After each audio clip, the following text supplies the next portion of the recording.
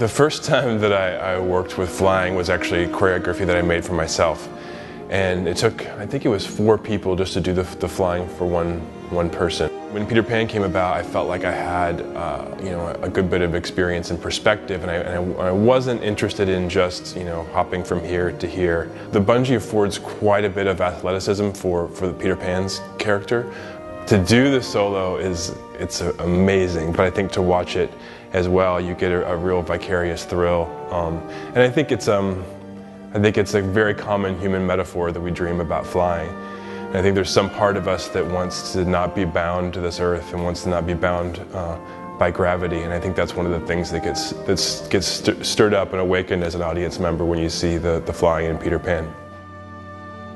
What's different about the flying this time is that we're automating all of the actual mechanics. So rather than having 8 people in the wings pulling on ropes, now it's robots.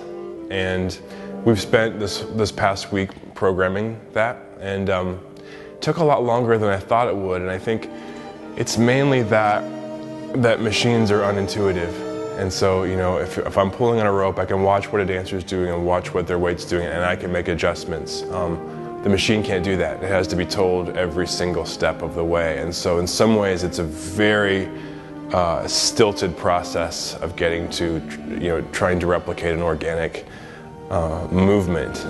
The benefit of doing that is that once it's figured out and once it's set, it's utterly consistent. So the dancers can count on, the line being let out a certain amount at the same point every single time. And so that it has great benefit in terms of the dancers' mastery, but also in terms of their safety. They can always count on the same thing happening.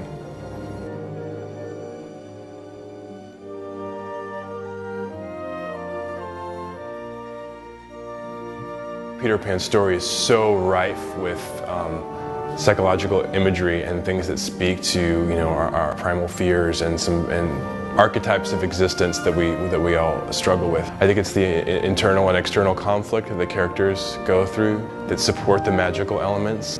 That was really the part that was utterly the most interesting and drew me to the story in the first place.